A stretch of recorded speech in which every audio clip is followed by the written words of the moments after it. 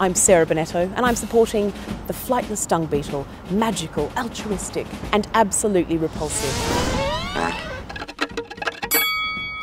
There are 3 different types of dung beetles: rollers, tunnelers and dwellers.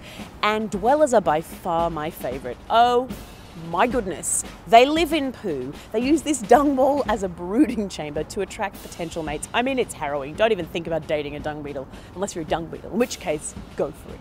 Just be like, hey babe, so this is my chaise lounge, obviously.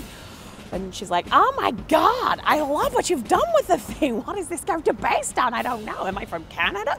This is beautiful. Brown is such a versatile color. Have you lit a candle? That's nice. He's like, I sure have, babe. I sure have. And listen to you. Are you hungry?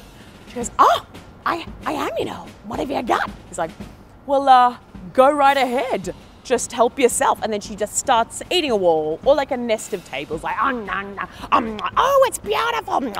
You shouldn't have. The seasoning is great. She's a keeper. The dung beetle, eating poo so you don't have to. Now here's Simon with some awesome facts. The flightless dung beetle is a species that has been classed as vulnerable on the IUCN Red Lists and can now only be found in a few areas in South Africa.